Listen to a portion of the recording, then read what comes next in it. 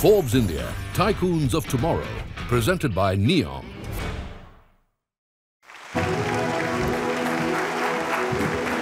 Thank you. Good evening, ladies and gentlemen, and a very warm welcome to the second edition of Forbes India Tycoons of Tomorrow, presented by Neom, powered by Reliance Industries, driving partner Volkswagen India, banking partner HSBC, health partner B1, associate partner Commerzify, in association with CNBC TV 18. I'm Sumaira Abdi, and it's so good to be back to a packed house once again to celebrate the Forbes India Tycoons of Tomorrow. So let's get down to it. What comes to your mind when you think of the word tycoon? A person of wealth and power, maybe? Well, somebody typically from business and industry, am I right? Well, wealth and power may be one of the pillars that define a tycoon, but dedication, excellence, and a relentless pursuit of success make the foundation strong. These qualities then open up a gamut of professionals to recognize, from sportspersons to actors who also make up the 2021-22 Forbes India Tycoons of Tomorrow list. These tycoons have achieved major milestones in their journey, but they are far from done. To bring this evening to order, may I welcome Brian Carvalho, editor Forbes India, to deliver the welcome address.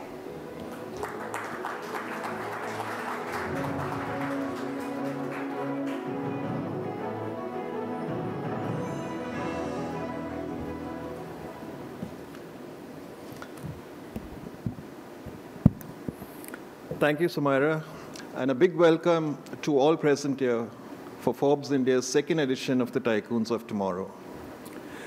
I'll take off from where Sumaira left. This word tycoon, what are we trying to signify with it? I remember when we were working on the inaugural Tycoons of Tomorrow list in 2018, there was considerable debate within the team over the use of the word tycoon. The case for it? Well, we are Forbes India, we write about wealth creators and billionaires, so tycoon is perfect. The case against it was that its usage would leave out the non-business folk, actors, entertainers, sportspersons, not all who will go on to acquire huge wealth and power, but are still winners. Why not something like icons or heroes of tomorrow instead? We eventually, of course, went with Tycoons of Tomorrow, with one clear thought. Our tycoons are not just about wealth and power. They are those who are pushing the boundaries of creativity and performance. Wealth creation is, after all, a byproduct of performance. Before the riches comes performance, whether you're a startup founder or an actor or a sportsperson. Let me give you an example of one of our tycoons of tomorrow who's not from the world of business. Aditi Ashok, India's great golfing hope. Now, Aditi was pretty much an unknown entity in many parts of the country till the Tokyo Olympics. For those who do follow golf, Aditi would have at best been a gallant qualifier. Expectations would have been minimal from somebody ranked 200 in the world. What happened next? Aditi finished fourth, missing a medal by a whisker. The bigger picture, though, is still bright for Aditi, who was just 23 then. She's got a long road ahead, on which there will be victories, as well as a few inevitable disappointments. Aditi Ashok in our book is a potential tycoon, a tycoon of tomorrow. Like Aditi, our Tycoons of Tomorrow listees have passed several milestones, and there will be many more to come. Not all will make it, but that's okay. Turning tycoon may be the destination, but the fulfillment could often come in the journey. We're here today to felicitate some of these superstars of tomorrow. In between those felicitations, the Forbes India team has also put together some scintillating sessions that promise to entertain and inform. So sit back and enjoy the evening. Thank you.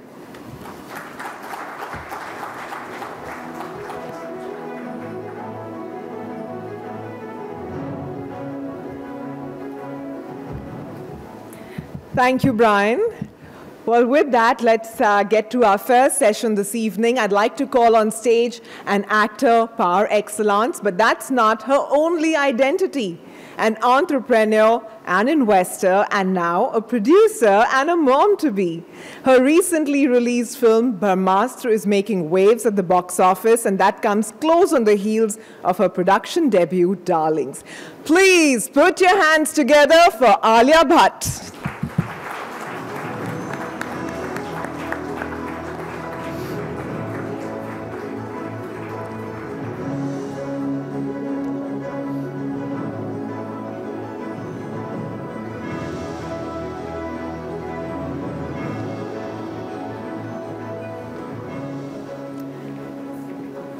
And let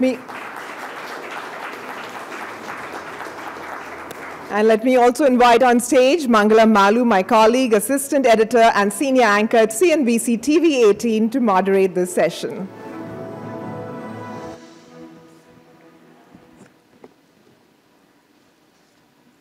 Wow.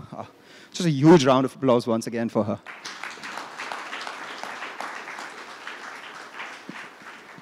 And the reason why I say that is because, mouthing Sumaira's words once again, you're an actor, an entrepreneur, an investor, a brand ambassador, occasional singer, and soon mom-to-be. Man, how do you manage to get the time for all of this, and how do you find the balance? Who's saying I'm balanced? I don't know. I think everything that you do with love just sort of takes away all the focus from what's not working to what's working. And it keeps you driven, it keeps you focused, and it keeps you satiated, which is, I think, the main purpose, right, in life. Like, you come on earth and, okay, now you have to live this life, so what do? Keep yourself hungry and then feed your soul and while away the time until it's time to say goodbye. Wow, that's a rather spiritual, Alia. I'm quite a spiritual person. Yeah. Well, that's another tag added to all the things that you achieve. But, because it's Forbes and because we're talking about your investment journey, etc., I just wanted to know, from the time you grew up to now, or rather growing up to now, what is your relationship with money been like? And now that you have a lot of it, by the way, Duff & Phelps estimates her brand value, to be $68.1 million. That's number 4th on that list. So what's your relationship with money been like, and how involved are you? Well, when I was younger, of course, my relationship with money was restricted to the pocket money that I received from my mom, and which I would very carefully save up and then spend on some strange items. I remember once we went to London, and we had only 200 pounds for the whole trip to shop. And I went and I spent 170 pounds in the first outing, because it was the first time I was going into such a large sort of shopping space with like so many brands. So I had no understanding of it. Even now, my mom handles my money. Okay. I'm not sure how much money I even have in my bank, to be very honest. But every now and then I, of course, sit with my team and they take me through the numbers. And I have a certain idea and a certain sense. But I know that my mother right now is handling my money very well. So my relationship with the money is to make it and then have my mother handle it. How close is it to the Duff & Phelps number, $68 million? I don't kiss and tell. I don't earn and sleep. No, just kidding. When you meet your team, what is the brief that you give to them with regards to the financial decisions that they make for you? You mean with regards to my investments? Yes. So I do not invest in businesses or stories that I don't understand. I think for me, the idea of investment is investing in a story, investing in a person, investing in a vision, something that I connect with, something that makes sense to me. Let's take Pool, for example. Yeah. They're contributing to reducing waste in the country and also giving 100 women jobs on a daily basis. So I love that story.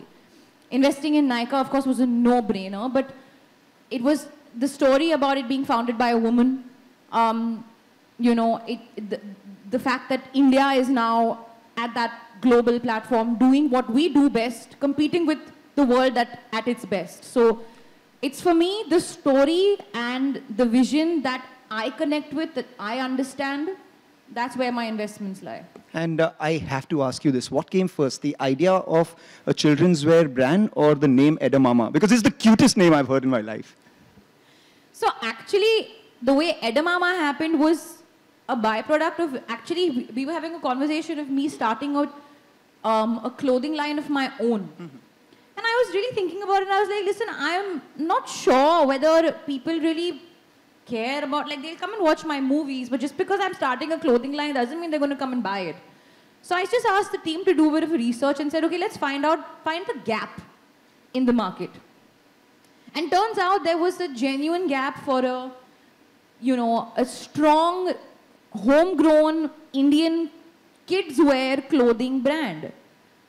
And then I was like, okay, fine, why don't we explore that? Of course, I had no idea about how much of a gap it was, but when the process began of researching and developing and putting that together, it was an eye-opener. And then came the brand name Edamama, and it's an interesting story because my cat's name is Edward. Okay. And I was like, okay, I'm his mama, so Edamama. And at the end of the day, mothers are the ones that shop for their babies most of the time. Fathers do as well, I'm sure. But so it was like Ed a mama, I am Ed's mama. And I was also working on like a children's storybook at that time of this young girl and her dog who go on these adventures. It was my way of sort of, nurturing a love in children for nature. Because that's something that I feel very passionate about, our environment, the awareness that we should have as people living on this planet, and a responsibility that we should bring to the table. And the best way to kind of cultivate that for the future is to instill those habits and that interest in a child. So it started off with a storytelling book, and then I just kind of merged that idea with the kids wear brand, and then came Edamama. You said that mothers are the ones who usually shop the most for their children. Is that going to be the case later as well? Well, actually, that was the wrong thing for me to say, because it's also kind of sexist, because I think fathers shop as well. Even in my case, I've done a bit of shopping, and so has my husband. But yeah, I think because I'm the mama, I was like Edamama, so put me in there somewhere. I take that point. Have you guys decided on who's going to share the responsibilities and what responsibilities come whose way? I think the journey of discovery will begin once the baby comes. But definitely the intention is to share. That's most important.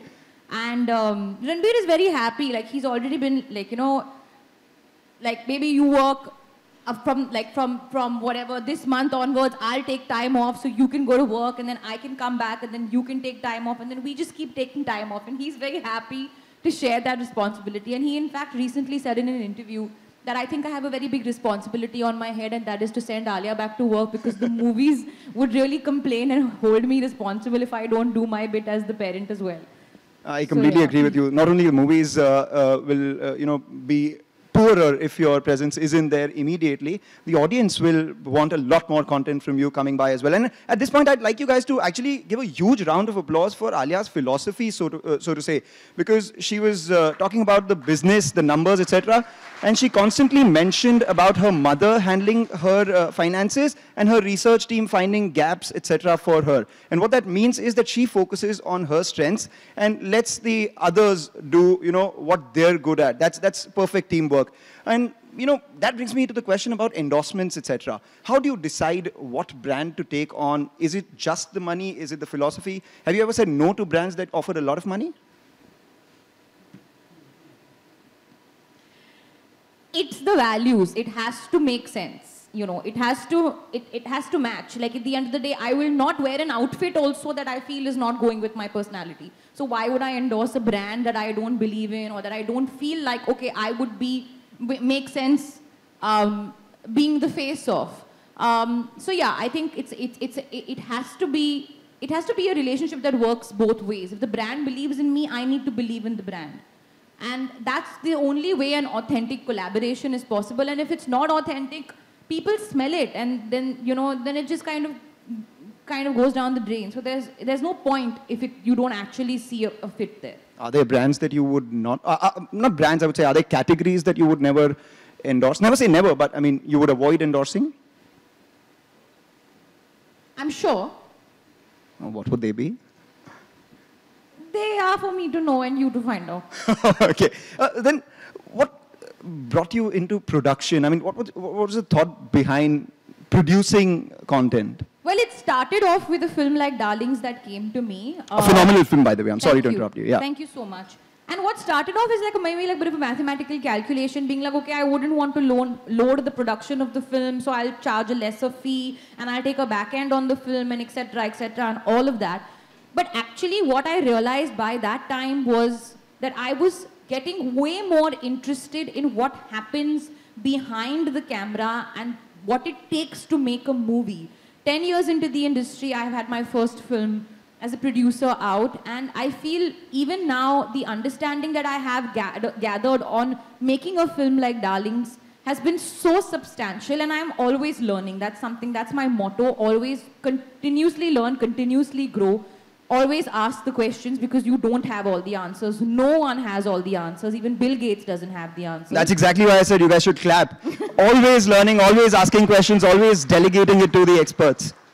So you don't have to constantly make them forcefully clap for me if they don't really feel like clapping for me. Well, I mean, you got it. I'm just kidding. So I think that's where it came from, that, okay, yes, this is seeming financially the right thing to do, but it's also seeming the right thing to do for me as a creative individual 10 years into the industry. I mean, at that time it was 8 years, but still. And then began the process, and it's something that I've had such a lovely, fun experience doing, and now the endeavor is to, I'm still a boutique production house. It's not like I'm going to be churning out content, but I will set out a certain goal, like, okay, I would like to develop a show, a movie, a podcast, whatever it is. I want to put out content that I think connects, has an emotional core, which is extremely high, and yeah, and I want to be a part of the filmmaking process behind the camera and not just in front of the camera. That always makes you a better artist in front of the camera as well, if you know what's going on behind it. Final, business-related question, so to say. What are the future plans? I mean, you've invested in Foolco, there is Edamama, there are all the other investments that you have, etc. Is there any particular category that you're looking at? I think what I'll continue to do is look for the gaps and try and fill them. Like, as simple as today, I launched... mother care, maternity. Maternity, oh yeah, okay. So exactly, what started off as a gap in my wardrobe turned out to be a whole maternity line. And in fact, even today, I'm wearing my own maternity line because these are really comfy lounge pants. Okay, they're really comfy. What's the brand? Edamama. Okay. Maternity wear. So this is like my lounge pant and like a lounge set, but the lounge layer was not making any sense. It was looking like I was coming to lounge at the Forbes event, so I paired it up with this blazer, which is not mine. Okay. But basically, that's what I discovered, is that the maternity wear, which I was seeing, was just all, it had a certain style, which was just like screaming maternity. I was like, okay, I want to bring my own style into it, which is what I did. So that has been one of the exciting things. Just out of curiosity, have you dabbled in sneaker investing? Because I see Aman out here, he's wearing Travis Fragment lows. I've pulled out my heats for you. I think that's something my husband will be very good at. I don't understand sneakers. How many pairs does he have? I think about 50. That's it? Or maybe 150, I'm not sure. I try not to look at his shoe wardrobe. It gives me anxiety. I know that. So, final questions, a set of questions. We call it the quick fire questions because it is the season. And no, I'm not going to ask you to rate actors in order of preference, etc., whatever. A financial decision that you're extremely proud of. Edamama. It's my own money. Your biggest loss-making financial decision. Excuse me? My biggest loss-making financial Or your worst financial decision, let's put it that way.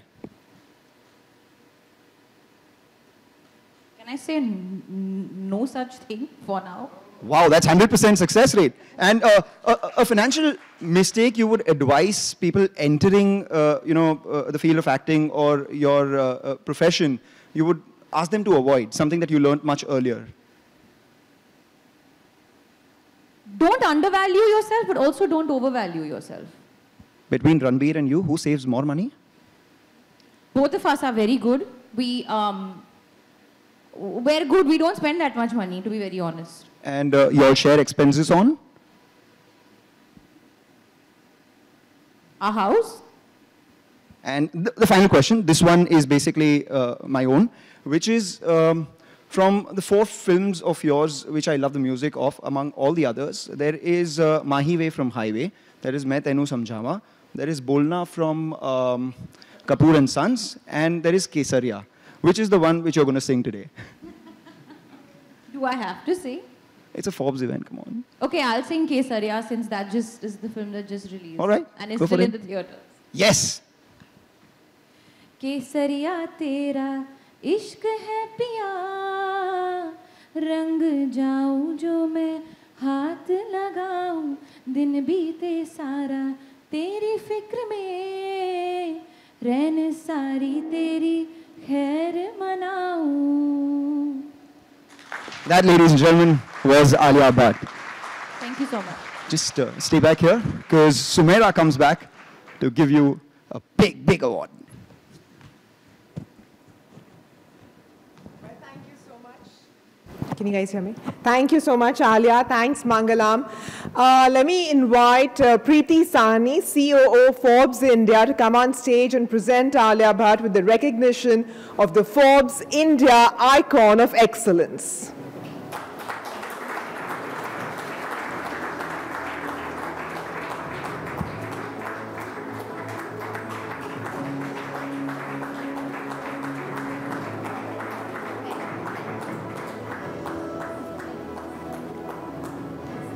Alia, Preeti, Mangalam, thank you very much. Thank you very much. Thank you. Thank you.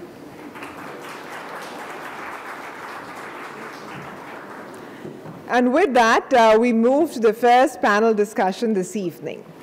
So India has a 100+ strong unicorn club with most of the $1 billion valuations coming in 2021. There are, however, but a handful of profitable unicorns. As the summary funding season has given way to a funding winter, the strength of business models, resilience of the business, and strategy of co-founders are at the forefront. Please join me in welcoming the co-founders of 2 profitable unicorns, Varun and Ghazal Alag of Mama Earth and Aditya Sharda and Souvik Sengupta of Infra.Market to talk about We'll be talking about the need for more profitable unicorns in India. Let me also invite my colleague Shruti Mishra, Deputy Editor, CNBC TV 18, to moderate this event.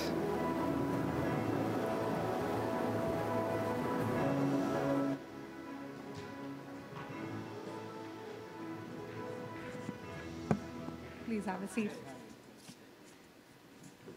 Good evening, ladies and gentlemen. And like Sumaira said, we are here. I have with me 2 profitable unicorns. We've got Mama Earth and we've got Infra.Market. Many thanks, panelists, for joining us here. And now, let's discuss the merits of profits over valuations and how to build long-lasting businesses.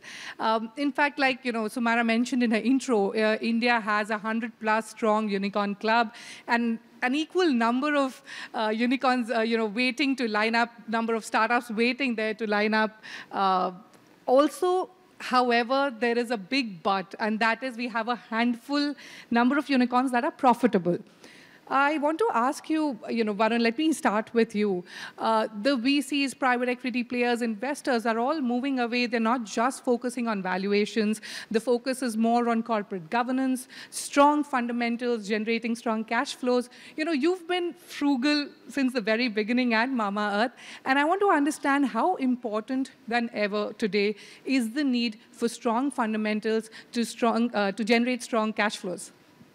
Hey, firstly, thank you for having us here. And hi, hello, everyone.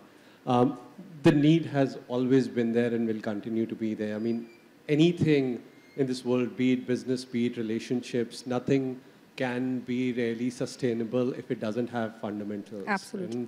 And hence the shift from a little bit of craziness to fundamentals is a great shift, right? Because finally, first principles is how anything gets created. And that, in my mind, but it's not necessary that all businesses need to make profit in year 1 or year 5. And every business has its own journey. And as long as the fundamentals are right, and the vision is there, and frugality is there in the DNA. Right? I mean, look at Amazon today, one of the most valuable companies that exists on the globe. Right?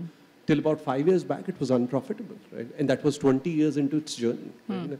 Still, when they were 4th year into their existence, and all their tables were made out of doors of IKEA. Right? They did not buy proper tables. Right? They bought doors from IKEA, and hence every table had a small hole in them. And that's frugality. Absolutely. The culture existed, right? But they were building something which was far bigger, and hence on a journey which they shared with their investors, right? And they were public, right? And still the market sort of went with them, right? So everybody has their own journey. And looking down on losses in the short term might not help you create world-changing companies in the long term, like Tesla, etc. But fundamentals, I agree, have to be in place.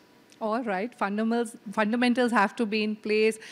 We all completely believe in the power of the balance sheet, but let me quickly move on to infra market. You know, yours is a B2B company, and of course, you've got business to retail. And the general view is that, you know, while B2C and commerce companies turn profitable in about, 7 to 8 years of time, it's perhaps a little easier for B2B ventures.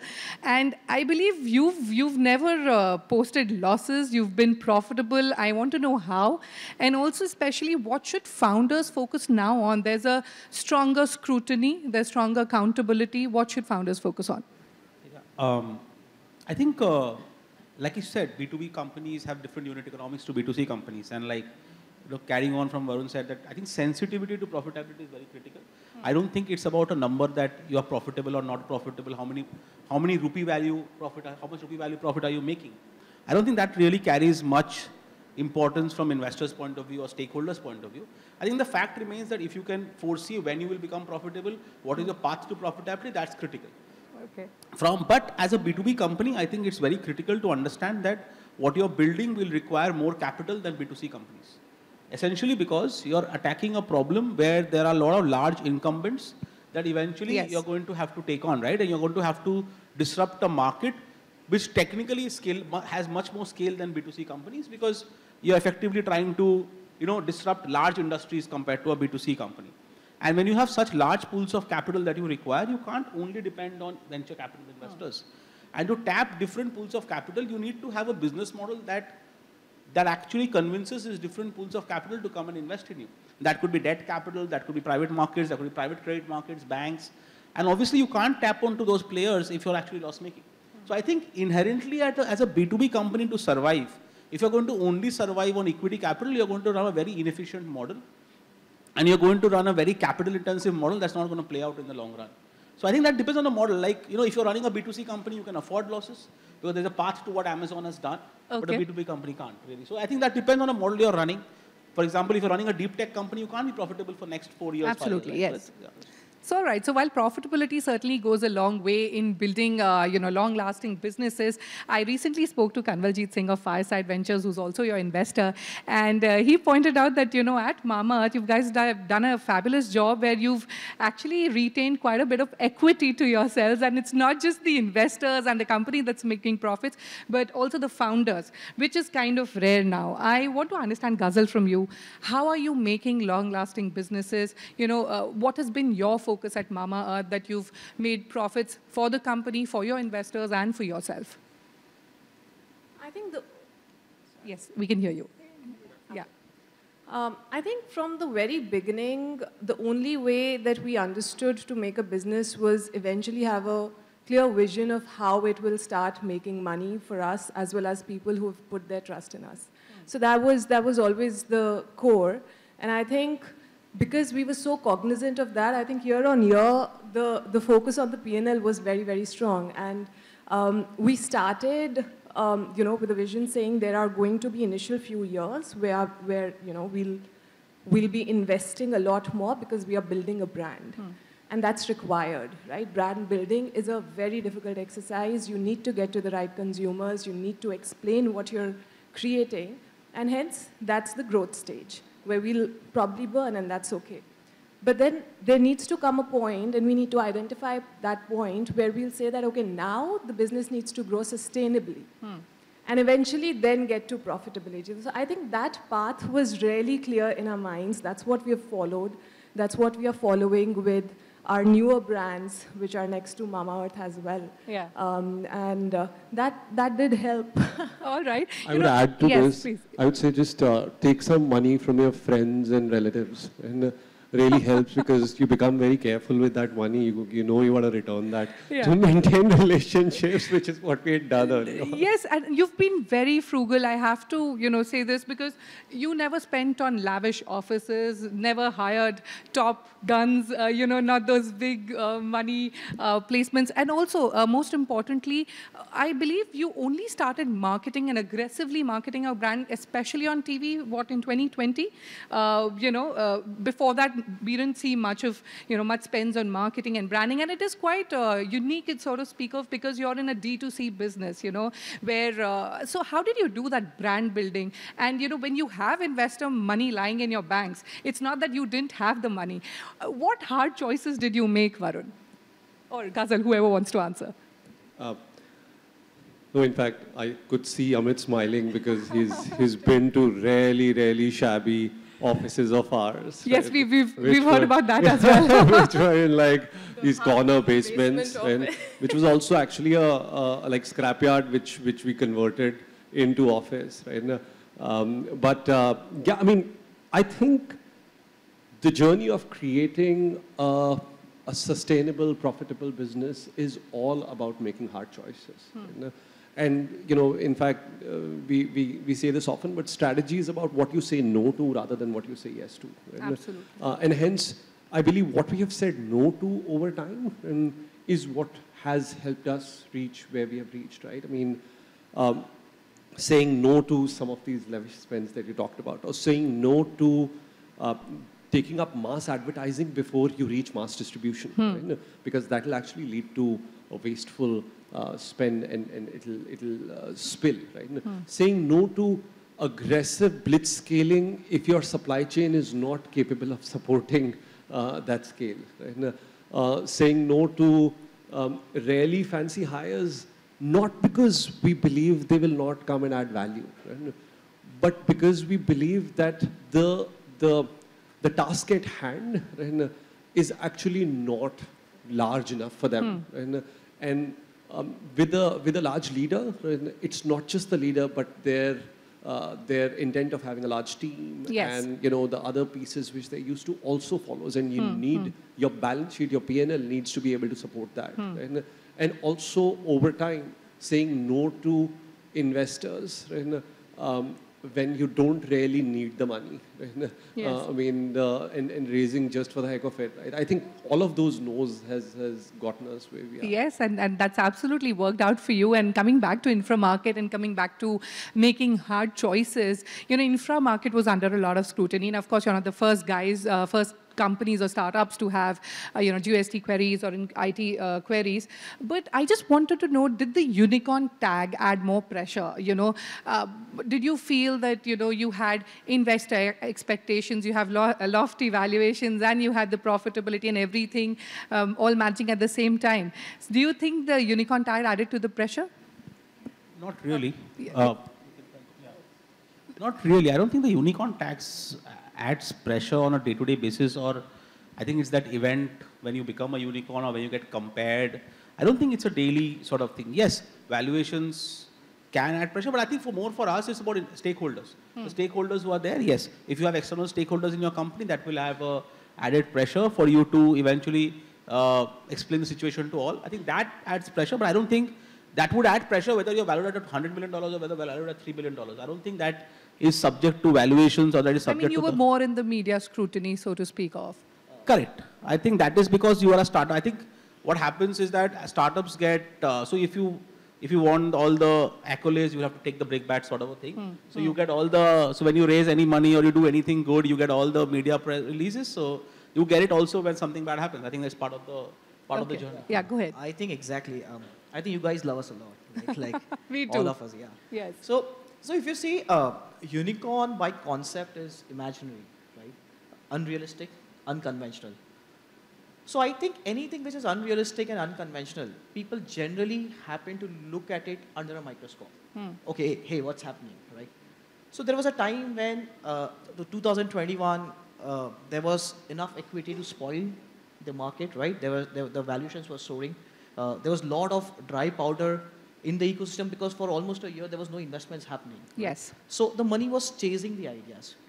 So at that time, the kind of valuation spurt up happened. I think that got us, not us, but many institutions, many businesses, a lot of attention. And as you get the good part, as Shavik said, right? So if there is any of such news, like I do remember, there were about 93 news articles on us, right? 93. We still, as in one of my team members still has got that. Okay. We have kept it, right? And I think in B2B businesses, see, we are a young company developing with our processes, understanding compliances and everything. And we have to understand that a lot of business happened during the COVID period, right? Where the processes were not involved, where there were a lot of the vendors and the supplies happening without we working online, without we working physically. Yeah. Right? So I think what happens is that during that time, even if there was lapses, like by the time you correct it, right, you're already under the microscope. And in India, I think it does happen. Like many of the business houses have come under tax department scrutiny. But I think the kind of attention, not only us and even in coming time, any of the unicorns would enjoy, would be slightly more. I do remember during the same time there was Hirandanis, there were Hero Motors, a couple of large institutions. But I think we were the favorite ones. Okay, right? You are the favorite ones, and I also want to understand what kind of conversations are you having with your investors right now, you know? What has changed? Like he spoke about, there was a spurt in valuations. Now VCs, everybody is realizing course corrections, everyone's realizing profits. I mean, of course, you've been profitable, but what has changed? What has changed in the conversation? No, I think what has changed in the conversations is that most investors today, see, investing for them, what as a startup founder you have to realize is that you are a portfolio of one. You as a startup founder have only one company you can look up to. As an investor, they can have 100 and they can have a hit rate and they can decide, okay, 5 out of these 100 make money, that's good enough for them. You have only one. Yes. You don't have that luxury, right? So you are not, irrespective of lofty valuations in 2021 or a funding winter in 2022, you have to align yourself to building what you're building because you don't have those. You don't have a hit rate of 5 to 10%. You have to have a hit rate of 100% to survive. So I think for us, not much has changed in day to day. Investors, yes, they've gone out. Some of them who were very aggressive are no longer aggressive. But there are obviously other pools of capital you can tap into, and they will one the day we will at the benefit of a profitable startup is you can raise when you want to when the markets are good and not need to raise every day. I think generally the appreciation of being profitable has increased, right? So I do remember, we were bootstrapped for 3 years, from 2017 until 2019, and we couldn't raise capital because every investor said, why do you need capital? You can go to the banks and raise it, right? And at some point we used to think that, is it a crime is it a mistake that we are being profitable, right? So we have been through that journey, but yes, now I think the appreciation of being profitable, the appreciation of concentrating on unit economics has started making more sense. And generally, because it's on the ecosystem, right? So I think it gets a lot of pressure and the best ones will win. All right. So the best ones will win. Companies that have strong fundamentals will have no dearth of capital is what you're trying to say. Again, the rules of the game have changed. The way consumers interact with brands today has changed. We all know about the big Bharat opportunity that is there. If you could elaborate on how you're, planning to tap into this big market. You're already aggressive on, you've started very aggressively expanding on offline stores as well. But will you be looking at the Bharat opportunity as well? I think we are already looking at the Bharat of today. For that matter, around 40 to 50% of our business comes from there. So it's a very, very critical market for us. The consumers are evolving, their needs are evolving. The concept around individualism, where a consumer wants products for him rather than for the whole family, the way it used to be earlier, that shift is changing. And because of that, you know, sometimes we feel that the definition of tier 2, tier 3 might not be as strong, but these cities now have consumers who have the ability to pay. You know, Bharat is changing, and we need to all listen to that. And the most important thing, right, at least reaching out directly to these consumers, we've realized that there are no geographical boundaries the way they used to be earlier, Absolutely. right? At least through online, you can reach Thanks to every consumer, be it India, be it Bharat, deliver them your products if they are looking for one. And since that system has evolved so much, there is no reason why one shouldn't be looking at that. All right, okay. I also want to talk to you about your house of brands strategy. You know, you've acquired 3 companies. You've got an army of your own. You've got the Derma company. You've got Aqualogica and Ayug. If you could elaborate on, because, you know, a lot of brands are doing that, you know, creating this whole house of brand strategy. What is unique about yours? Ours works. No, honestly, it's not a new strategy, right? I mean, if you look at Unilever, L'Oreal, right? Any of these companies. A lot of startups right? are now also doing that. This is a basic strategy of using your corporate strength and to actually get a higher wallet share of the consumer that you're targeting. And our core market is India. And India's consumer has diverse interests. There might be a consumer who wants a natural product. There might be a consumer who wants a scientific skincare product, which is active-based. There's a consumer who wants a salon-like hair care. On the other hand, there is a consumer who wants long-lasting makeup and does not care about naturals. Right? Now, this is the Indian consumer. And we want to make sure that we become the largest beauty and personal care company in India. And if I want to do that, I have to provide different propositions at different price points to these consumers. Right? And there genuinely has been dearth of brand builders and creators in the market. Yeah. And we would like to be the one who fills the gap. All right, okay. I want to talk to you about the cross-border opportunity, the expansion plans, if you could elaborate on what the future focus is right now. So I think for cross-border opportunity, I think it's a opportunity almost every manufacturing company in India is sitting on. And as we as a contract manufacturing startup are at the cusp of sort of unlocking it, I think we've had PLI schemes launched across sectors. There's going to be a China plus one strategy.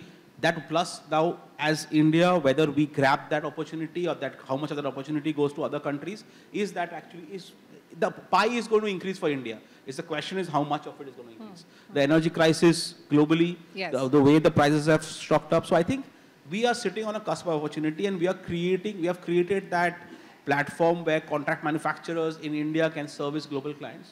Today, a large part of our revenue flows from exports. We are enabling a lot of manufacturers in India to export globally. So for us, the opportunity is large for us to actually go out there and take Indian products and service global requirements. At the same time, for us, what is very critical for us to understand is we are really working with what you would call Bharat, where we are actually working with a driver who's driving a truck every day, yes. to a labor operator who's manning a machine. And we need to build what we are trying to build is a platform that makes their lives easier. So we are not here servicing only, we're not here to service only the creamy layer of the consumers. When you and I walk out here and we see a coastal road getting built, we see a bridge getting built and a road getting built, we are servicing that driver who's getting that material there. We are making their lives easier, and we are really proud not only to take their efforts and take those products and take them global, but to actually really be part of building India. I think that is what we as a startup really want to focus on. We want to really be part of this, building India into what it needs to be over the next couple of decades. All right, there are lots of plans, but I want to understand there's a lot of push from the government, lots of things happening in the ecosystem. We've all witnessing the startup growth story, but what more needs to be done? Are we quite there? I think, see, if you ask me, are we quite there? We are not. I think there's obviously a continuous room for improvement, right? So we are not there at any point of time. We'll not be there. But yes, today we have got the right policy making. We've got the right element of stability to compete, to attract capital, even in these situations, to enable. Today, if a lot of founders today are still getting capital for building their businesses. That's completely different from the global scenario. We are macroeconomically level, at least much better off than many countries right now, the way they are operating. So I think, yes, a government has done a lot. The government is, even at an infra level, if you look at it, there's a huge push in, because India is infra deficient, there's a huge push in building that up. So I think the government is doing a lot. Obviously, we are not there. You know, we're not the perfect position yet. We're not in the perfect country, obviously. But the fact remains that there are incremental improvements happening, and I think we're on the right track to sort of build it up. And every time we discuss policy level with anyone, we understand that there is an overall thought process to build it up. I mean, I think what they've done with banks and NPCI and UPI is extraordinarily helped starters, right? So I mean, that's a small step. But for us, maybe it's a small thing at the B2B, but even B2C, D2C companies. So what is your big demand? Like you said, there are improvements. I think exports. I think we really need to enable manufacturers in India to export. If you look at other countries, the way from financing point of view to insurance point of view, the way they have that stack built to enable their local manufacturers to export globally is phenomenal. And if we want to grab that opportunity, you just need to look at the percentage of exports to a GDP of Vietnam, compare that to India, and you will see that we are still lacking far behind that. We are doing things, but I think that we still need to do a lot for us to be up there and actually be a beneficiary of this China Plus One strategy. Okay, that's the B2B demand. What about you guys, D2C? Where do you think we're lacking? What is the big wish list? What's not happening? Where are we stuck? No, I wouldn't say what's not happening. I think we've moved a fair bit, right, in the last couple of decades. And, but if there was one thing that I would say we need to keep doing and need to keep doing even better is impetus on the economic growth. Right? It would be a combination of a lot of things, right? From ensuring we become the +1 production hub, which is going to generate a lot more jobs, and that's another thing. Infrastructure investments, and the right monetary and fiscal policies. Right? I think there needs to be a lot of economic activity and a lot of focus on growth for the next couple of decades. And we're just poised to win. And we just need to ensure we don't lose the game ourselves. All right, we're poised to win, and you guys are not just founders but investors as well. I want to understand your investment philosophy. What do you look for in a startup? How do you make that bet? I think my investment philosophy is very, very simple. I love to bet on people more than ideas to at least begin with, because when we started out, our first investor betted on us more than the idea. He said, "Tum log achhe ho, to tum figure out kuch na kuch to kar hi loge." Okay. And that sort of gave us a lot more confidence, right? That if the people are good, they will build something which is going to give fruits. So one is that. Other than that, I think till the time the idea is solving a large problem within the, the economy, and it has been validated that the problem exists and it's there to be solved for, that's the second thing that I look for. All right, so the people and the gap that's there in the market. Also, I want to also talk to you about your omni-channel play, if you could elaborate on plans on that front. Like I mentioned earlier, there's aggressive, offline focus. What's more in store? What's in the pipeline? I think we've always followed the consumer, and we've listened to the consumer. And even our distribution strategy has been in line with that. Right? As brands grow, their demand and awareness grows. Right? They need to be available at different points of distribution where the consumer expects you to be. Right?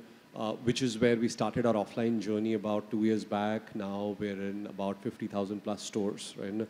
Across 200 plus cities. It's not just metro focused, because we've honestly always been, we believed in no racism in geography, right? So the more we can reach out to the right valuated distribution outlets, that's the objective, right?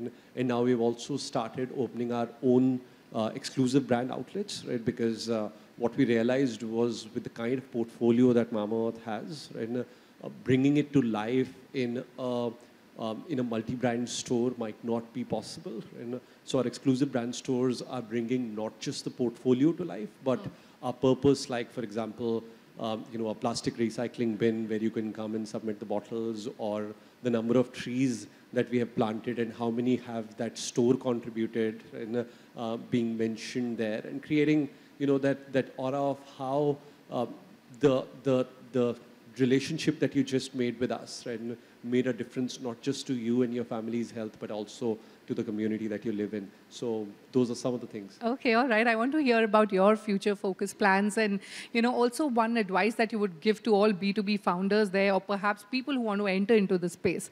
So first your future plans, and then perhaps that one.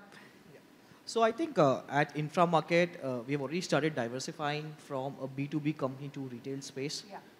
We have already opened our franchisee stores, right? And we are looking at scale. So in India, if you see, as you build out your home, right, you typically have to walk into multiple stores. For tiles and bath fittings, you may have to move to one store, for electrical another, right? So what we are trying to build out is everything under one roof, right? Can you walk in and give a complete range to a consumer, be it an architect, be it an interior designer, be it a consumer, right? Can you as a company get a larger wallet share from your consumer, right? Can you give him a seamless experience? Can you drive the experience by technology, by digitalizing, right? Okay. So I think for us, retail is the next big thing that we are looking, right? Because as we have already building out the supply chain. So once you have a strong supply chain, it makes sense that from B2B, you start looking at all other networks and start catering for the wider reach. Okay, yeah.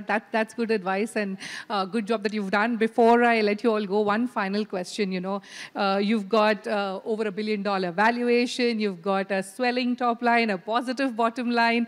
When do we see you listing? When do we see a profitable unicorn listing? Will it be by end of this year or 2023? Come on, Varun, give us a timeline. Well, hopefully soon is all that I can say. Hopefully soon is not a timeline. Will it be by end of this year? No, it will not be by end of this year. Okay, all right. Listing on the cards? Not as fast as you're asking for us, but I think listing is just a start of the journey, right? So yes. I think we need a lot of real fundamentals clear before we list. So I think it's far away from where your timelines are, but okay. Yes, it's on the cards. Not this year or not anytime this year, yeah. Okay, not this year, not next year. All right. Thank you, panelists, for joining us. We've completely run out of time, and many thanks for coming here and joining us. Thank you all for being such a fabulous audience. Thank you. Thank you. Thank you, everyone. Thank you.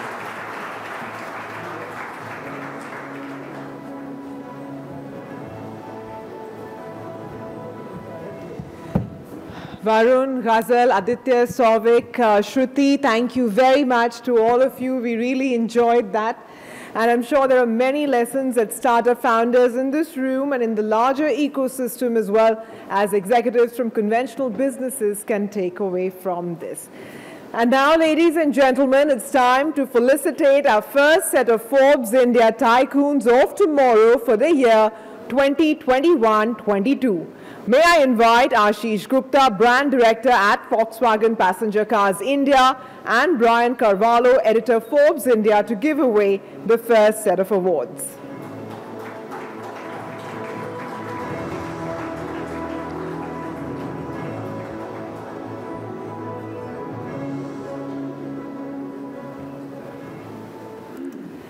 So Kairav and Soumya Engineer are our first tycoons tonight. They're building upon Astral's legacy by foraying into new categories and driving exponential growth for the next decade. Please put your hands together and welcome Kairav Engineer, VP Business Development at Astral.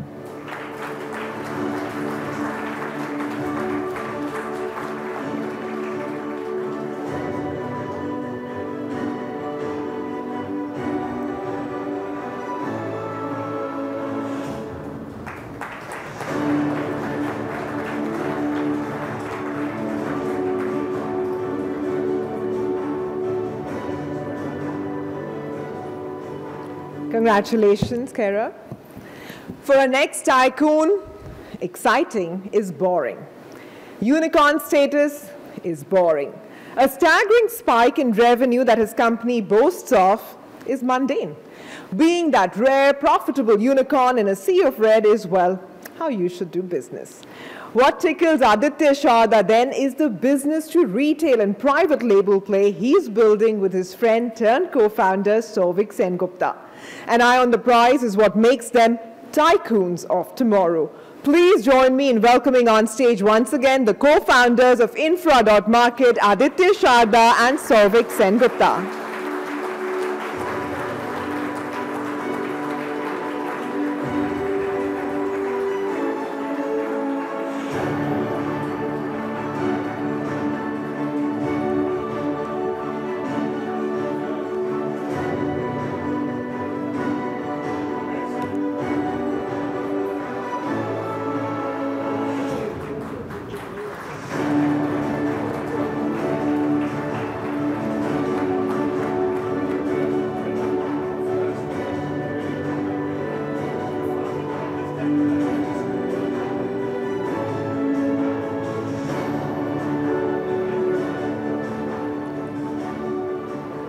Congratulations, guys. Oops. Well, you're in the infra business, so thank you. Okay, our next winner has a simple motto.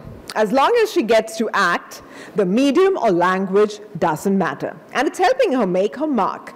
With popular web shows like Girl in the City and movies like Karva, Chopsticks and Tribanga under her belt, she's been pushing the envelope with her diverse choice of projects. Please welcome one half of the heart and soul of Little Things, Mithila Palkar.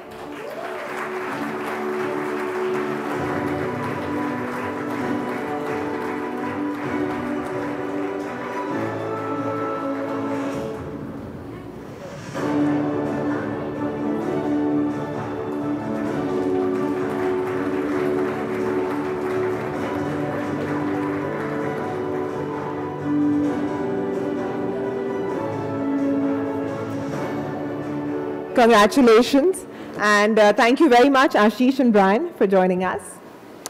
Okay, now, India's dynamic economy is home to decades-old family businesses, and then there are new age startups.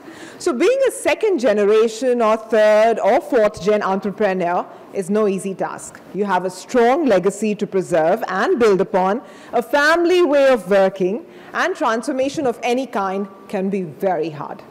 Being a startup founder, on the other hand, means agility, flexibility, innovation, all of those are your mantras.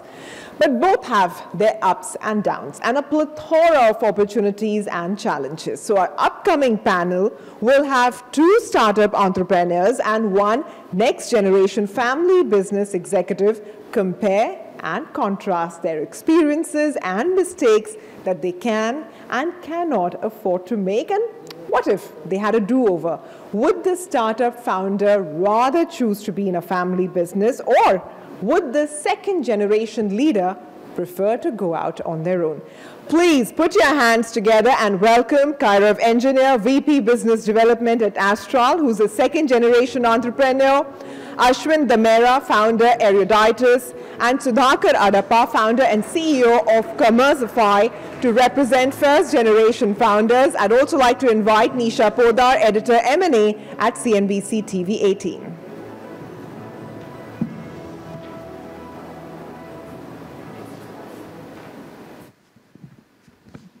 Thank you so much, Sumaira. And a very good evening to all of you. It's going to be an interesting discussion. Would you rather be a founder or a first or a third generation or a second generation family business owner? Well, so let's begin by talking about one of the tenets of any business, which is the hunger, the fire in the belly. Ashwin, would you say that there is a differentiator between a first-gen entrepreneur or a family businessman when it comes to this particular aspect? My experience is a first-generation entrepreneur, so I'll speak for first-generation entrepreneurs. I won't presume to talk about family businesses. Yes. But as a first-generation entrepreneur, everything that you're doing rides on that one company, right? So let me give an example. If you're Bhavish Agarwal and you started Ola Electric, and your first product catches fire, you may also be Tata Motors with the Nano, which also catches fire. But one of those founders' ass is literally on fire. Because if that company goes down, that's entire legacy, entire hard work. They're investors you depend on. You don't have a conglomerate to draw cash on, etc. So I do believe that you are more hungry. It's riskier. it's kind of like an immigrant in a country, right? You have to make it work. Right. But like I said, I speak for first-generation entrepreneurs. I can't presume that second generation, third generation are not hungry. But Ashwin, over there, I would say that not many companies, even if family businesses, have a conglomerate kind of structure. They may have just one product as well, and they can also be in a do-die situation as well. Like I said. Right. All right. So point taken, but Kairav, tell us about your experience. A lot of people envy the second and third generation family business owners. But I'm sure it also comes with great expectations. So most people think second generation, third generation entrepreneurs as spoiled brats, like, born in money, free to do whatever they want. They don't have anyone to hold them accountable for, but that's not the case. I categorize second generation entrepreneurs as there are two types of them. One is you are born into money. You've been raised with people around you, with, servants, maids. You've been born into money. You've been born into sort of a legacy.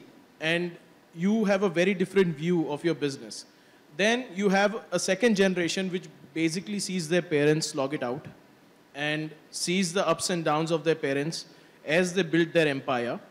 And, I call them generation 1.5 because most of the times they value the efforts that their parents have put into the business, right, and have seen their parents struggle, often have grown up without one of the parents around. Yes. Because they're very busy building their business.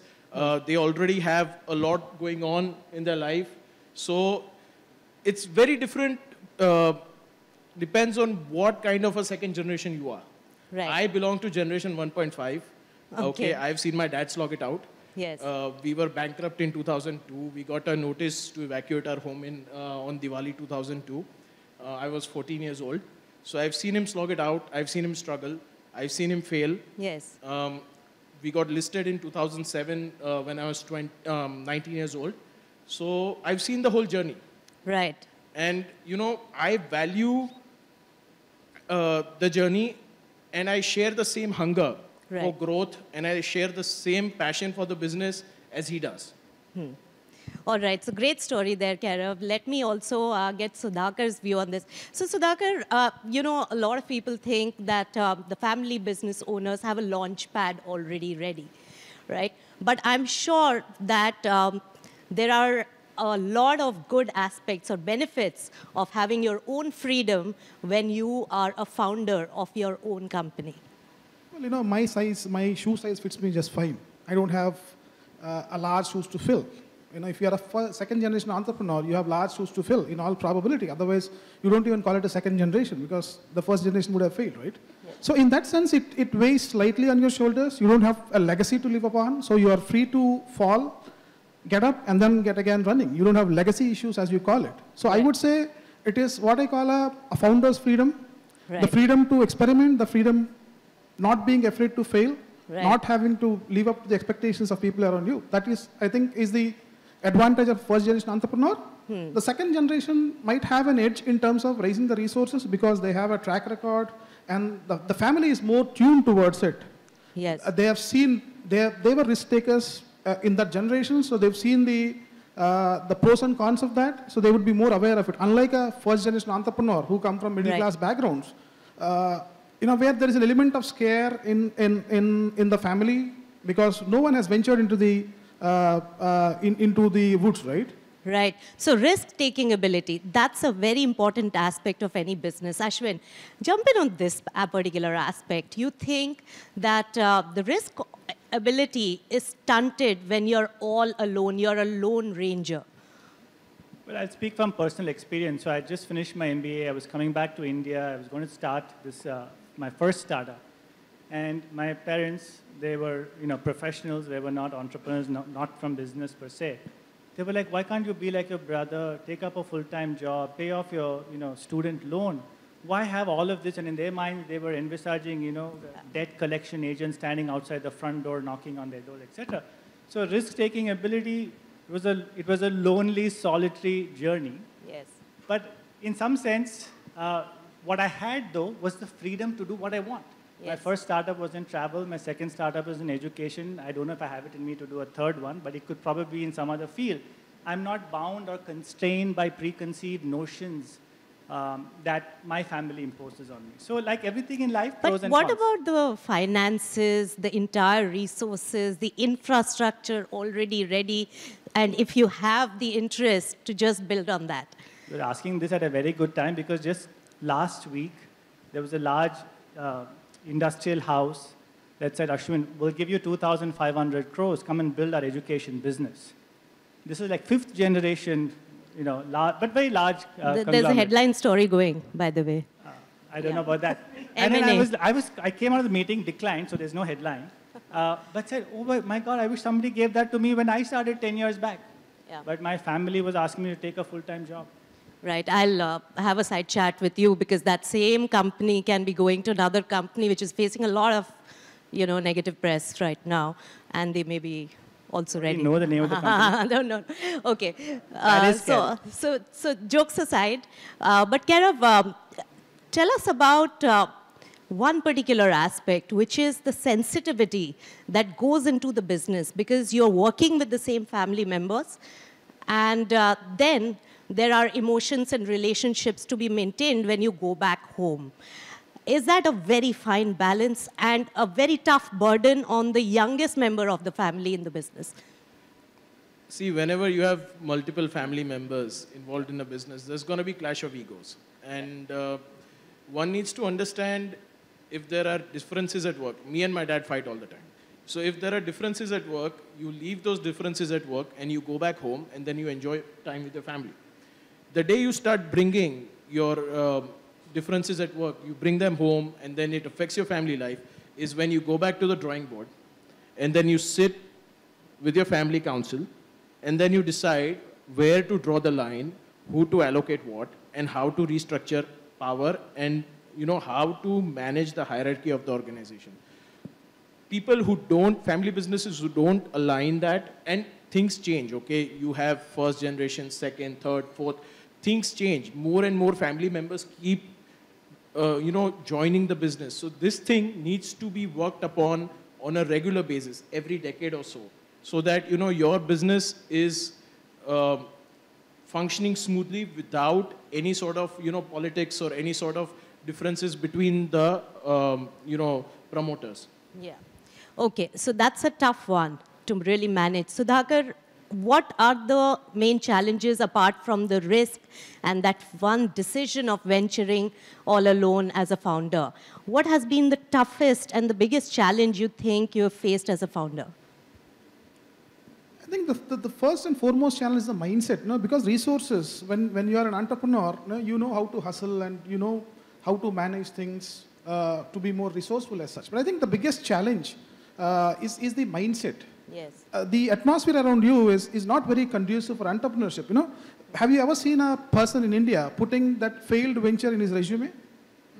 I don't think so. They say there's a gap or something, or took a sabbatical. You cover it up with fancy words and all this stuff, right? So I think the society at large is very risk averse, and they see these fancy headlines of these unicorns and all this stuff, and they forget the toil in building the company.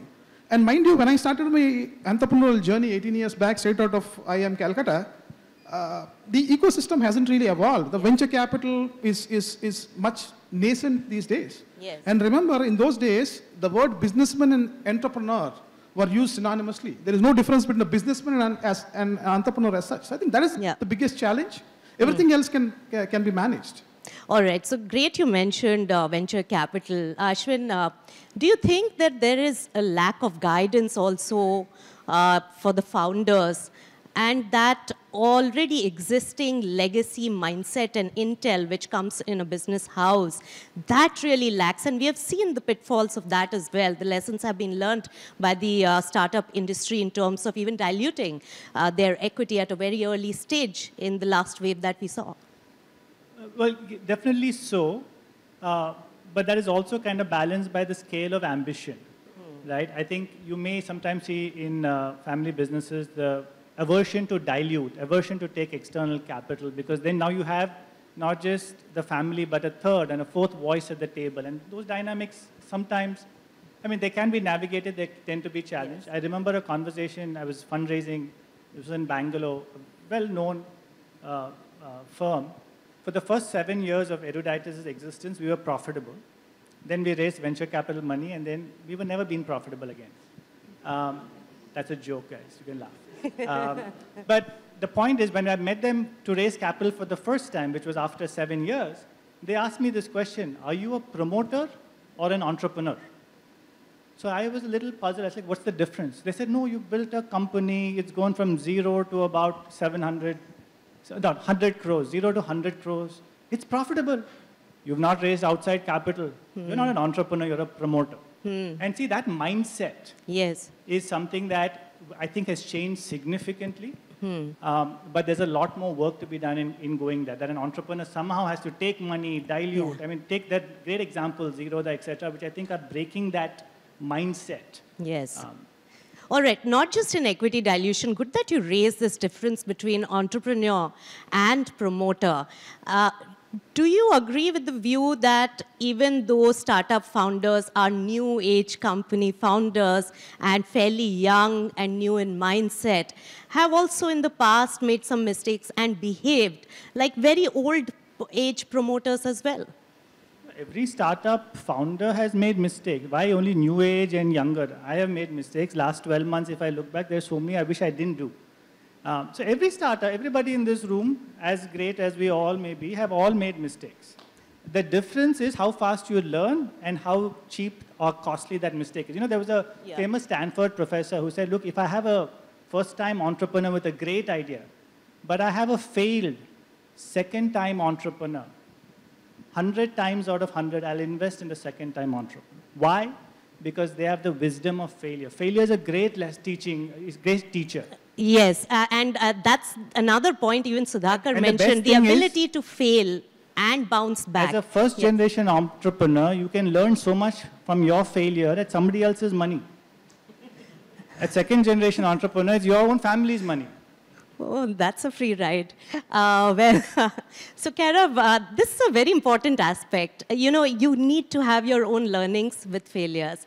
Do you think that the ability to fail is now restricted in family businesses? You're not allowed to have any failure because there are just so many decision makers.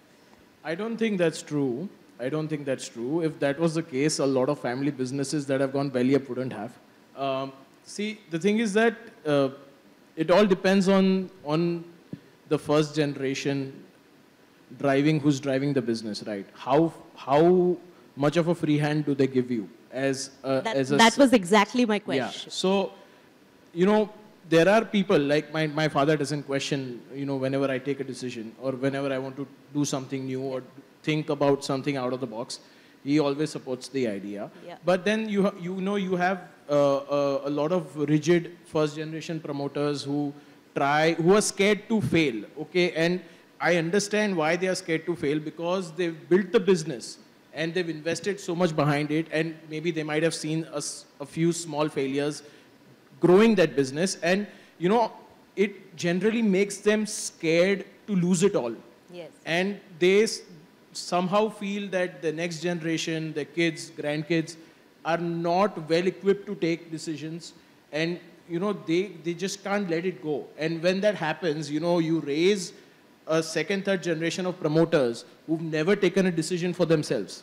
And come one day when the first generation promoter passes away or retires or whatnot, and then you have these 40, 50-year-old second generation people trying to run a business who don't know what it takes to, you know, take a decision or to fail or to take a risk. Succession planning and creating the next gen leaders, that could be one of the constraints. But I want to come to an important point here.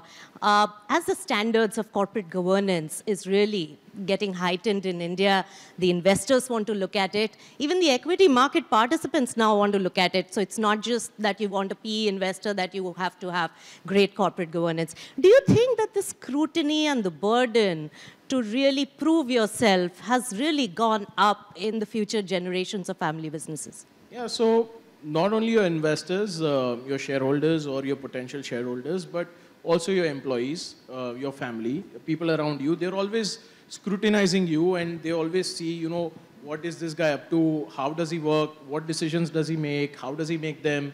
You know, does he have the same, you know, decision-making abilities that his father has or his mother has? So you always, you know, under scrutiny, and it's kind of, when you are a second-generation promoter, especially in the corporate governance standards of today, you know, you always have so many people you are answerable to, and you are always something to prove to everyone around you, because it's not just about leading a company anymore. You know, they're not looking for leaders. They're looking for people who can lead well. Yes. There were leaders in family businesses, but now they're thinking about, you know, is the family business, is the second generation, third generation able to lead well? And that is the key thing. All right, so not as rosy a picture when it comes to the next generation in a family business. All right, and so Ashwin, the final question, freedom versus the infrastructure that is already provided, or the launch pad which is easily available. What would you rather choose even today? It's a flawed question, because truly, if you're born into a family business, you don't have a choice. You don't have a choice. And today, as a first-time entrepreneur, how do I become a second-generation family business? So you're dealt a hand. I always believe this is like life. You're dealt a hand, play to the best of your ability. Well Freedom said. and all is all faltu ka discussion. Hai. What you have, you make the best of it. All right, well said. Kairav, hand on heart, if you had the ability and the freedom to have your own business, would you have still chosen that? Yeah, I would do it by myself. If I had an option to, I would start something on my own, because the ownership feeling that you get when you make something, you'd never get it as a second generation promoter. Freedom over all the infrastructure that is there. Sudhakar has already said that freedom is the choice thing for him. Thank you so much, Ashwin, Kairav, as well as Sudhakar, for joining us. And thank you so much to the audience for patiently listening in. Thank you.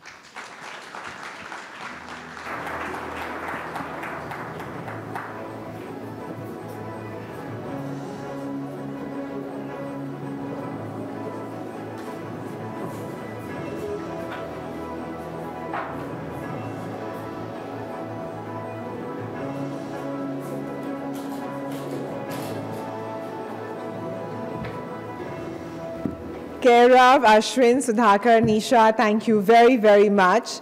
It's now time to move on to our second set of awards. May I welcome Anil Kaushal, Head of Lupin Life, and Avinash Kaul, CEO Network 18 and MD AETN, to give away the awards.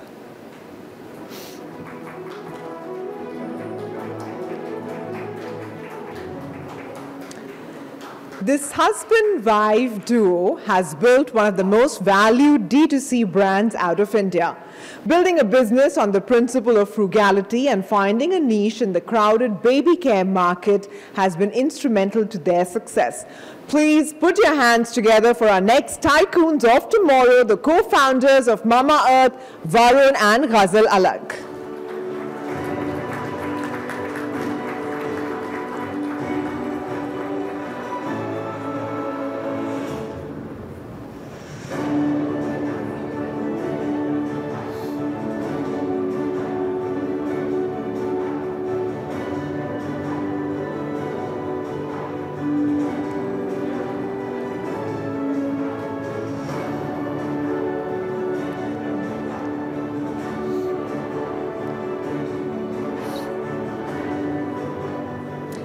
Congratulations.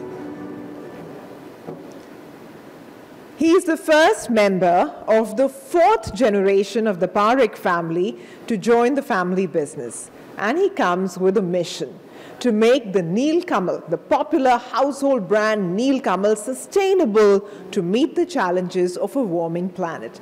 Congratulations, Mihir Parekh, Executive Director at Neel Kamal. May I please welcome on stage Mihir Parekh's parents, Hiten Parekh, the Managing Director of Neel Kamal, and Smriti Parekh, to accept the award on his behalf. Mihir is currently pursuing an MBA in the US.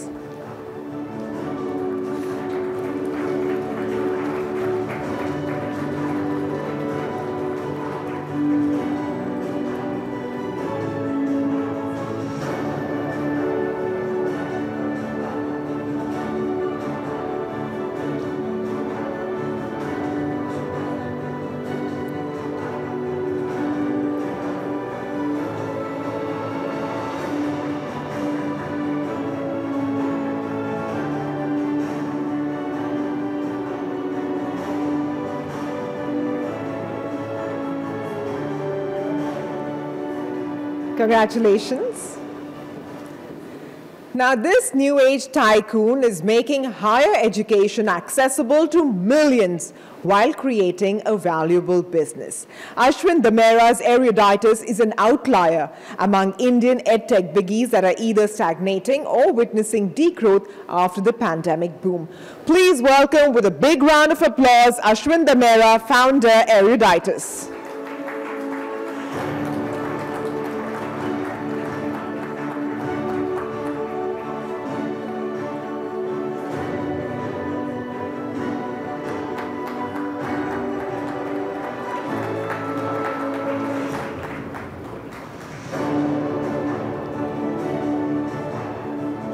Congratulations, Ashwin. Now, Abhinav Asthana's Postman brings world-class software products to customers and is putting India on the global tech map. Ushering in the era of API-first software, Asthana believes no amount of funding can make up for your lack of understanding of a customer's pain point. Words to live by for all entrepreneurs everywhere. I'd like to invite Monica Gunalan, Head of People Ops APAC Postman, to accept the award on Abhinav's behalf.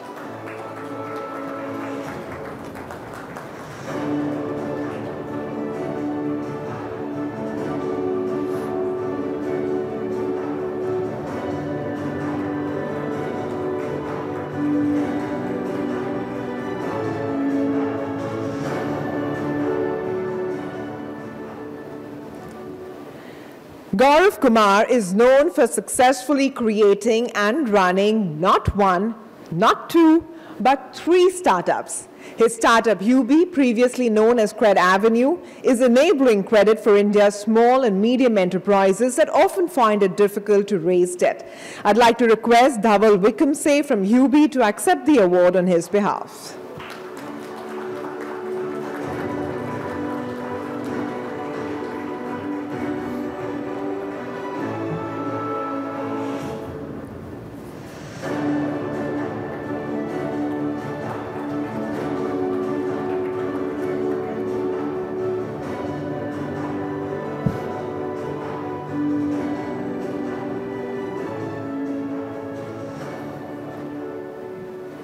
So thank you very much, Anil, Avinash. Thank you so much for joining us.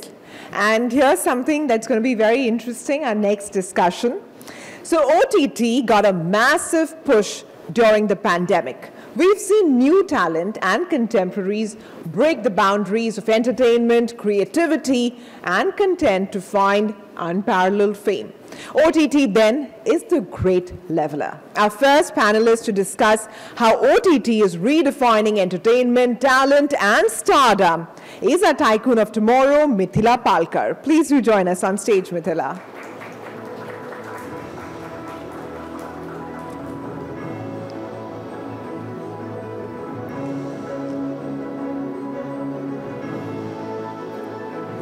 Please.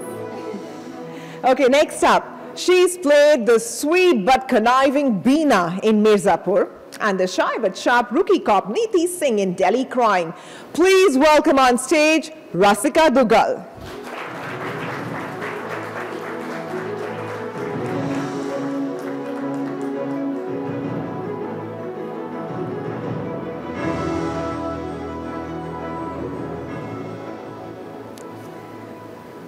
Okay, and what can I say to introduce our third panelist except Harshad Mehta, Padharo.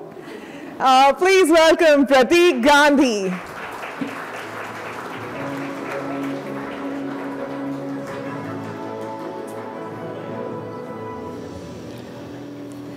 And may I also invite Kunal Purandare, Editor Desk, Forbes India, to moderate this session.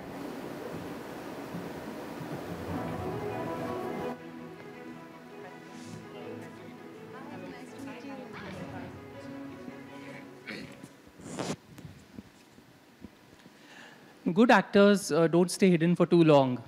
At the same time, they need the right platform and opportunity to showcase their work to a large number of people. We have with us 3 actors, Prateek Gandhi, Rasika Dugal, and Mithila Palkar, who have done some fabulous work across mediums.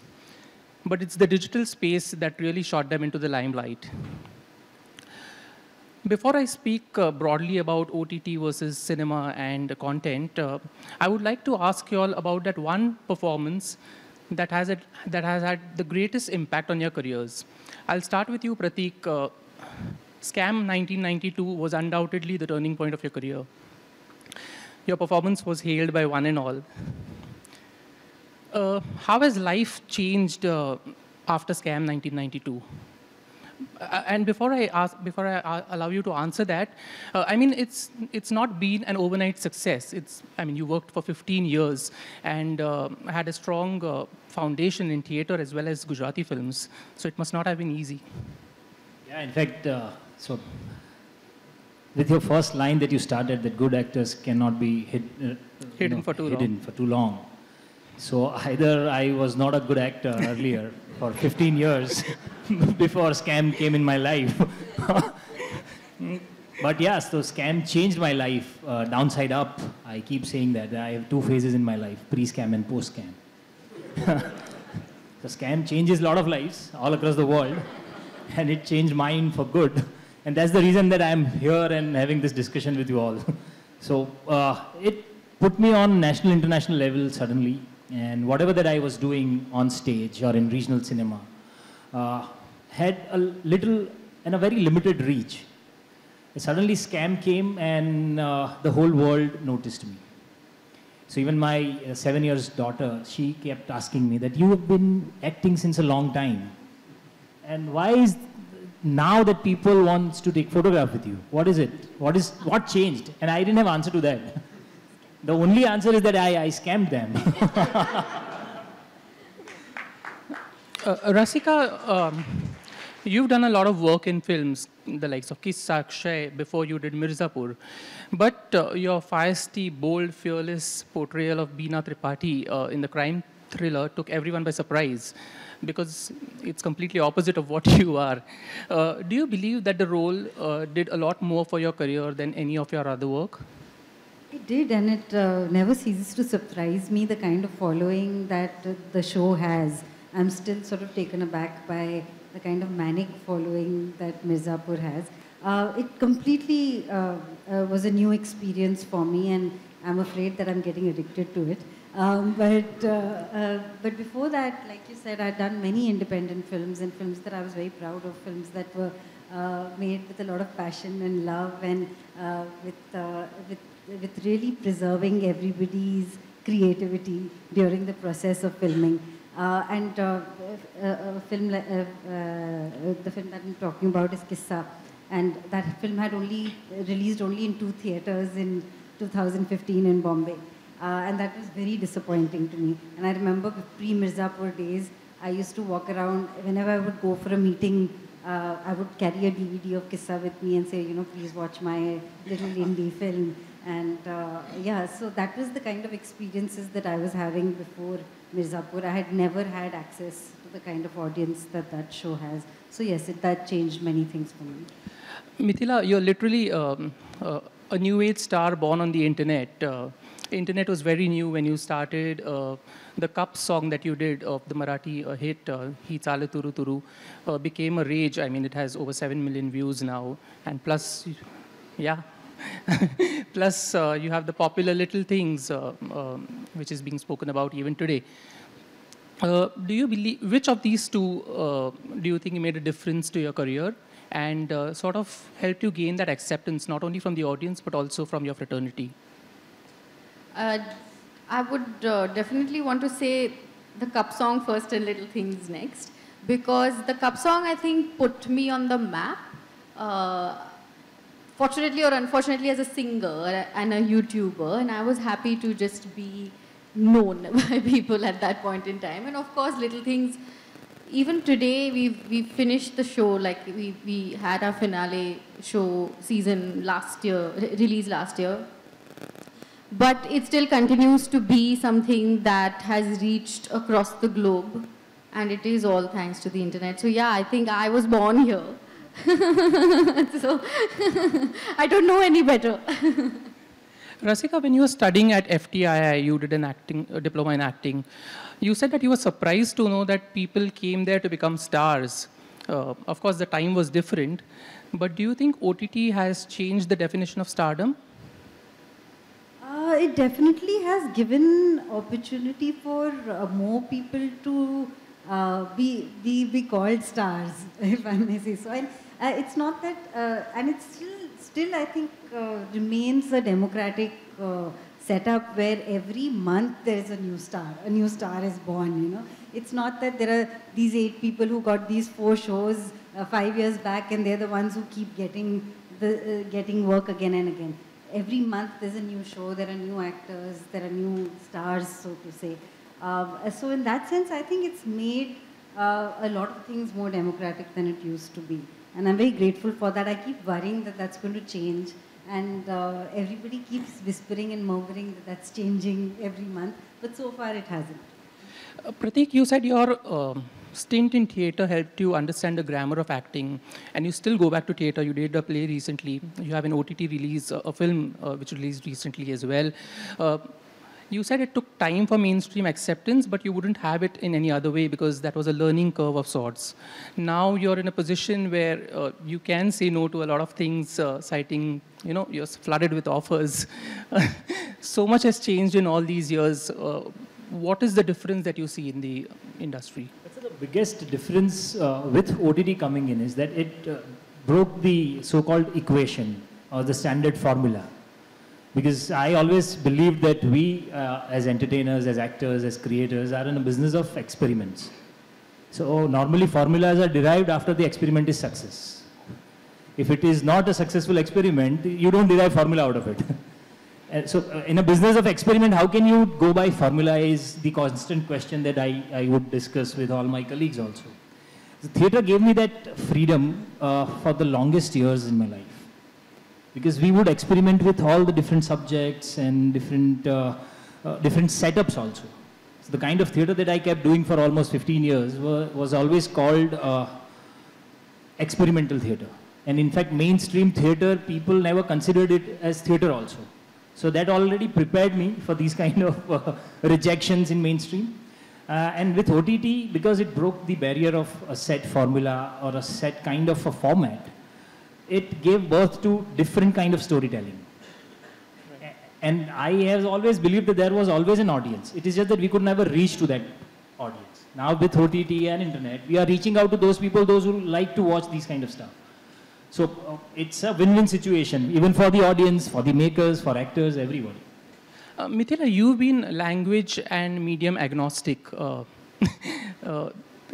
Is that the advantage that an actor today has? I mean, you don't really need to restrict yourself to one particular medium to grow or to show your talent or your work? 100%, 100%. And in fact, every time I do something new, I'm hungrier for more. I just recently did a Telugu film and I'm like, okay, great. Now I want to do a Tamil film, a Malayalam film. And the fact that these platforms are as accessible as they are, to add to what both of them said is so right. Like Prateek said that I think we are not telling stories of heroes and heroines anymore. We are telling stories about people, which makes a lot of actors like us get the opportunities that we are getting today. And so yeah, definitely. I mean, I think it's the internet is an accessible platform, which makes it easy to reach also as far as you do when you're on the internet and access as many things as you can. So you said it's not about heroes and heroines anymore, it's about people. Which is why I think unlike movies where you need a star to justify a budget, or maybe that's the excuse they use to sign a big name, you know, because you need an opening. Is that the reason why now the casting on OTT is defined more by the script rather than anything else? Do you agree? You all can take turns and answer. So I feel that with OTT, what is happening is that first the definition of hero is changed. The one who is taking the story forward becomes a hero, and there are like, in the professional world that we keep hearing, situational leadership. In the long formats, we see those situational heroes. In first 2-3 episodes of a series, there is one person who's leading the story forward, so he becomes hero, and suddenly he dies. So a new hero comes in, and then he takes the story forward. Apart from that, it doesn't have a pressure to perform in first 3 days. once it releases. Because mostly on first 3 days, the people who go and watch the film, they are going on the anticipation. And that anticipation comes from the faces involved, from the names involved, and maybe some subject line which comes across to you as an audience from the trailer, which excites you. After that first 3 days, what comes out is the real word of mouth. And that's when the turnout is seen. So that's the real test of the film or a product. Whereas in OTT, right from the first day, it is given to thousands of people at the same time, and they can watch it on their convenient time, but there is no pressure to perform on first 3 days. So that is also opening up a lot of doors for the experiments. Would you all want to chip in? I agree with him 100%. I feel like that is my favorite part about being on the OTT. I didn't realize that until like I did a film in between. I was like, oh my God, everybody's worrying about how much it's going to make and how many people are going to actually go watch the film and going to buy the tickets. When you're on the internet, it's out there, and then it's just there to be accessed by people at their convenience. Rasika? I think good content was always around, and it's just that distribution was always a bottleneck. So even the independent films that I had done earlier, there were enough people who were producing smaller content-driven films at that time because the cost of production had gone down significantly. Things had gone from film to digital, so people were able to make a film even if they didn't have massive budgets. A film like Bheja Fry had done very well, so there was incentive for other people to sort of experiment with the 1 crore film at that time. So there were a lot of small production houses that came up and made some very interesting content, but the bottleneck always remained distribution. I think the distribution networks were still sort of risk averse, and they would always say, no, but we don't have an audience for such kind of content. But the OTT has broken that myth, and therefore I think the content was always around. It's just that the success of good content on OTT platforms is proof of the fact that the audiences were always versatile and ready for a lot. It's just that we were not being able to reach them. Yeah, prior to the filming of Manto, you said you were almost about to sign some 5 films, and the producers said you weren't saleable enough and you missed out on those films. Of course, that won't be happening right now. I think OTT is giving that kind of an opportunity for raw and untapped talent, don't you think? Yeah, I think that, I believe that, and I've even experienced it. So with my first film, Bhavai, which got released after COVID, after Scam, it was shot before Scam. And in fact, while shooting for that film, I was approached for Scam and I auditioned and I got selected. So that was my first Hindi film as a central protagonist. He was finding it too difficult to sell the film. And while he asked me to do the film, my first question to him is that I am more than willing to do the film, but you first check whether you want to do this with me or no, because I understand it will be difficult for you to sell the film. And that's what happened after the film. So he could not release the film for 2 years after making a film. After Scam came, suddenly things changed. It was a different perspective. And then he could release the film. So this is a regular phenomenon. Nawazuddin Siddiqui had said in one of his interviews that, OTT platforms are becoming a dumping ground now. It's just about quantity over quality. Do you think quality is going to suffer with so many OTT platforms coming up? And I don't know if it's because of the number of OTT platforms coming up. It's just that sometimes quality does suffer when you're asked to churn out content too quickly.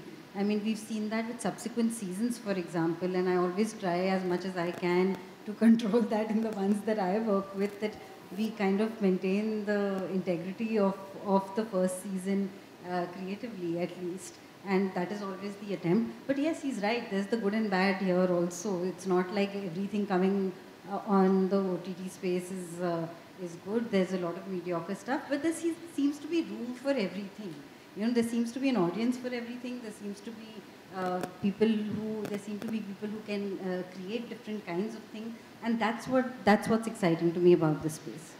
The pandemic accelerated certain things when it came to OTT. Obviously, the viewing patterns changed. Mithila, do you think it will remain the same even now? Because the thing was that when theaters will reopen, everyone will go back to the theaters. But we've seen this year has not been that great for the movies. So many of them haven't done well.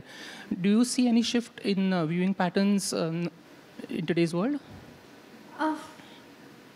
You know, the thing is that there is an audience for everything, and we all want to go to the movies and watch the movies on the big screen as well. In fact, I feel like, you know, yeah, okay, it's becoming easier to access. A lot of people are like, okay, ye to aa jayega on the OTT and we'll watch it then. But I watched a film recently called Sita Ramam, and I couldn't catch it in the theater. It's not because I was lazy to go. By the time I came back, it wasn't in the theater.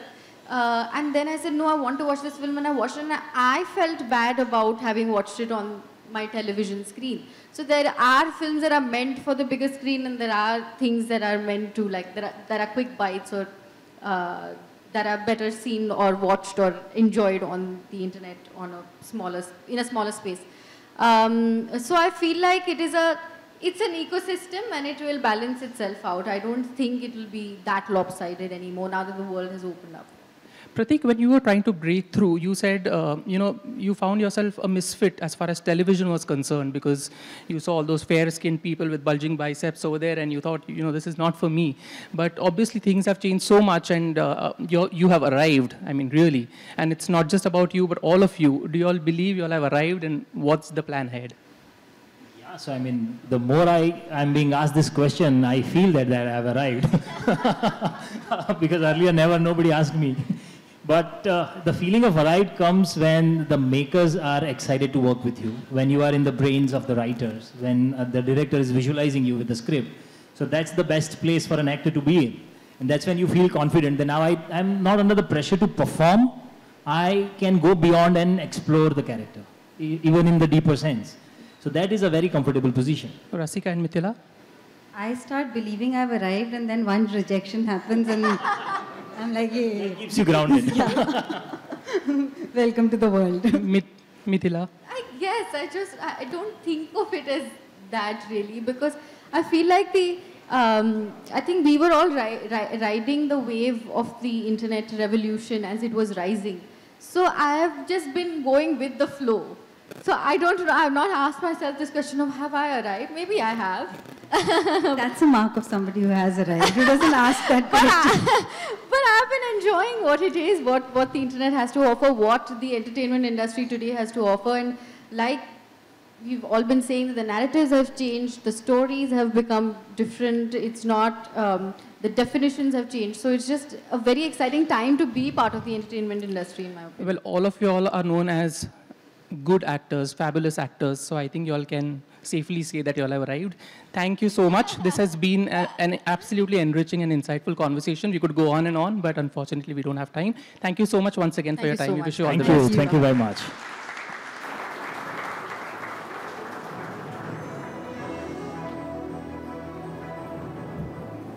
Thank you so much. A big round of applause, ladies and gentlemen. Rasika, Pratik, Kunal, Mithila, thank you very, very much. May I please invite back on stage Avinash Kaul along with Commercify Sudhakar Adapa to present the next Tycoons of Tomorrow award, followed by the Forbes India Icon of Excellence recognitions.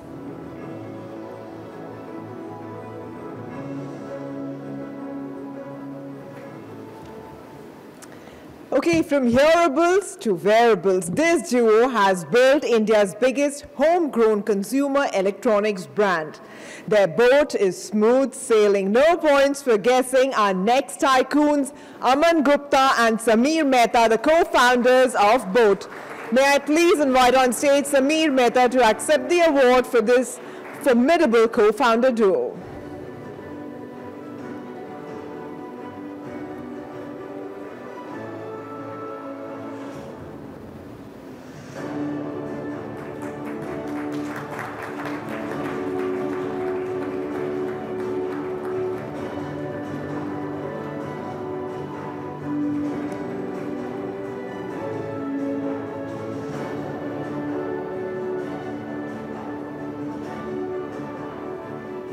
Congratulations. And now let's get in the icons of excellence. She's resilient, consistent, and a personification of the icon of excellence, Rasika Dogal.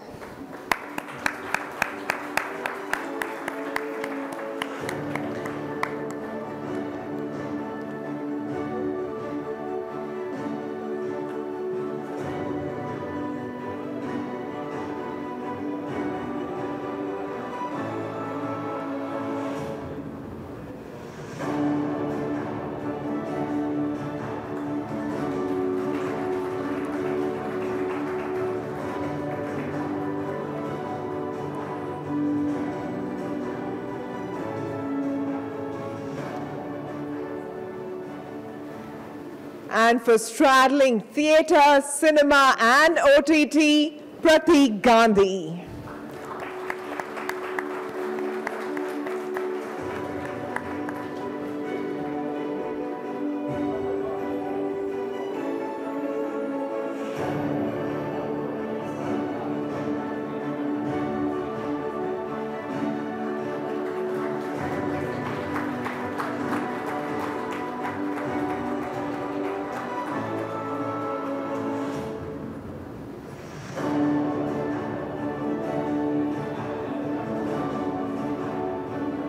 Congratulations. Sudhakar, Avinash, thank you very much for doing the honors.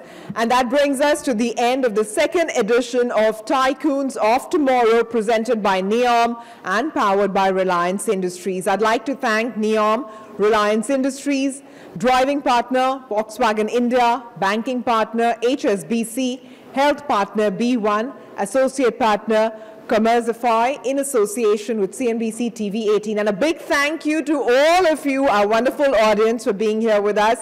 And congratulations once again to all the winners. But before we let you go, if I can request all the winners to please once again join us on stage for a group photo.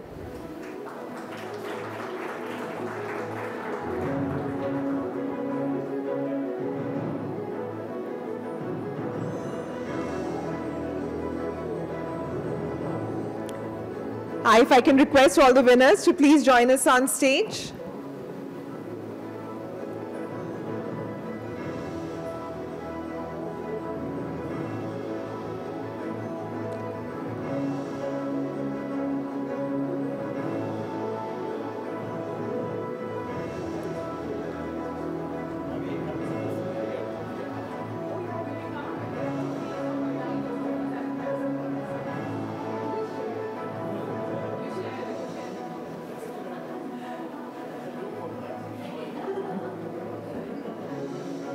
Do you want to run and get it?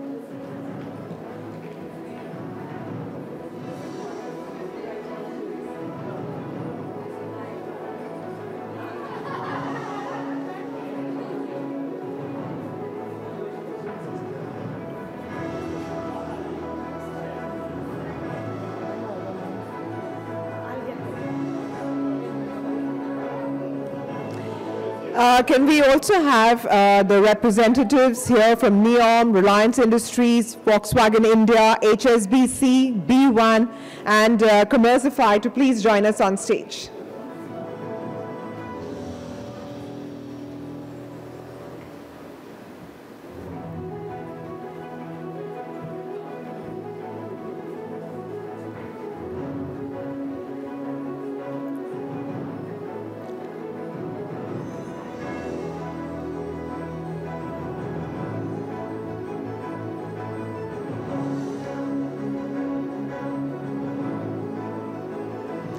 Everyone's taking pictures, so we have no one clapping, but don't worry. We're all very happy.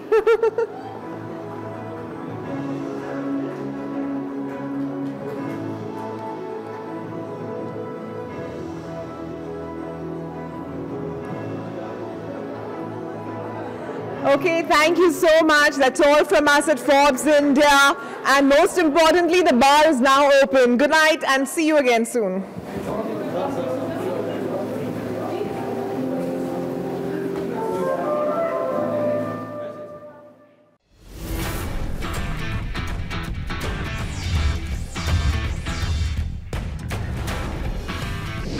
Forbes India, Tycoons of Tomorrow, presented by Neom.